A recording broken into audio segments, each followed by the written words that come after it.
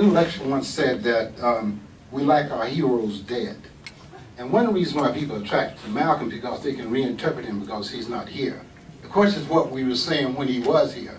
And the other thing is that I think, Justin, you're wrong that black people always had international impact in the whole world from the time of slavery. They invented the idea of freedom.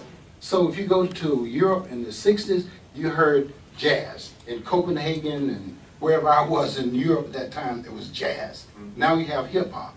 But the same principle worked. It is an oral tradition that's translated through various mediums, right? Now we have electronics. So you're going to hear it. You heard it when it's acoustic. So it's not the question of now we can reinterpret and get some insight into Malcolm. The question is, we like our heroes when they're dead and gone. And then we can do our work. That's all. Thanks, Mike, for being here, man. Brother Brown, the man.